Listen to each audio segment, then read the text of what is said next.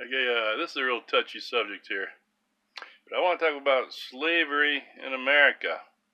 Very touchy subject. I mean, I'm totally against it. I mean, I don't know why they ever did it. I mean, first of all, I don't know about you, but I wouldn't want a bunch of strangers on my property picking my cotton or plums or whatever, man. You know, how about have like a family reunion to bring in the crops? You know, I wouldn't want them on my property, man. Whatever race, you know. They're strangers, and taking them from their land, their homeland. I mean, come on, what is that?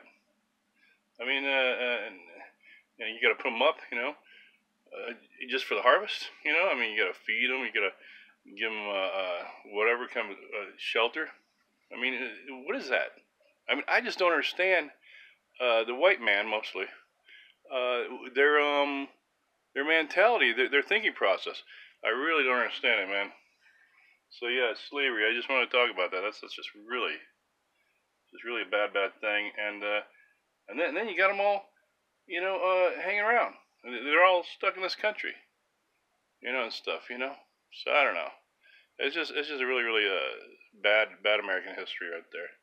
And I guess other countries did slavery too, man. I don't think it was just America, North America, USA.